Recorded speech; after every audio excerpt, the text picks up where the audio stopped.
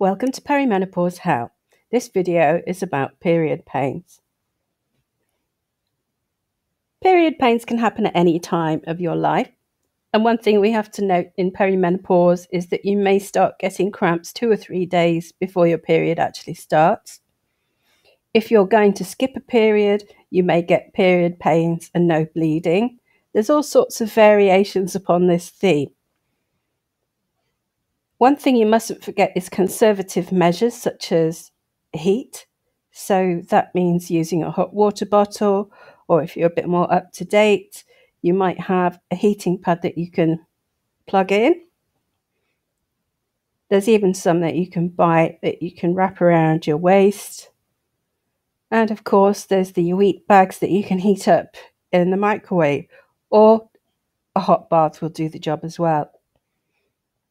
It used to be that some people, like my gran, would say you couldn't have a hot bath when you were on your period because it wasn't hygienic, but I think that's just an old wives' tale. So apart from that, looking at medicines, most women will take ibuprofen.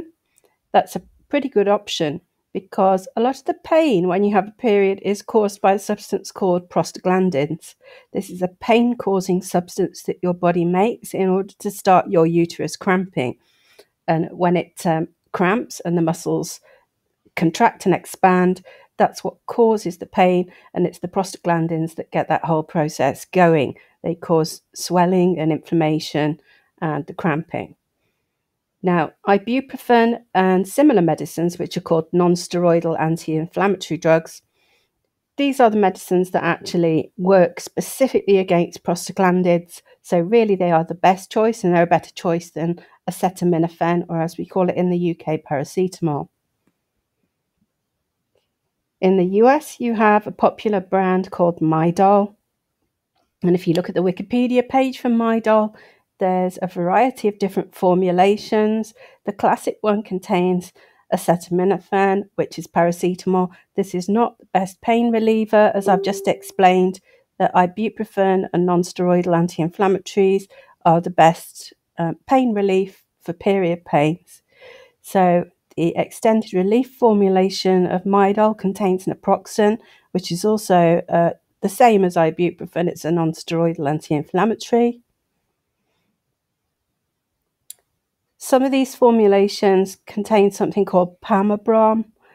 It's a teen formulation, and that's actually very useful if you get swelling, like you get puffy legs and puffy fingers prior to your period. That will help you. And there's a PM formulation that contains diphenhydramine, which you will know as Benadryl. So that will make you quite sleepy as well. So Midol maybe is useful. The ones with ibuprofen, more useful than the ones containing acetaminophen or paracetamol. In the UK, we have something called Feminax, which is really the brand leader, very similar to Midol. This contains something called naproxen, which is a very popular non-steroidal anti-inflammatory, very similar to ibuprofen. Please be warned, if you're going to take ibuprofen or naproxen, it's best to take them on a full stomach because they can cause stomach ache. They can cause stomach ulcers if you take them at a high dose for a very long time. If you go and see your doctor about your period pains and you're having very serious period pains, say you have endometriosis or something like that, methanoic acid is something that your doctor may give you, not to be confused with tranexamic acid, which controls the flow of your period. Methanoic acid is in the same class of drugs as ibuprofen and naproxen. It's a non-steroidal anti-inflammatory drug, and it's quite strong, and it's excellent. Even for something like having a miscarriage, it would be suitable for the pain that you would experience with that. It's a really excellent option if you can get it prescribed for you. We have in the UK a medicine called buskapan, and the active ingredient in buskapan is something called hyoscine. In this particular one, it's called hyoscine butyl bromide. And hyoscine is something that stops the muscles contracting so violently.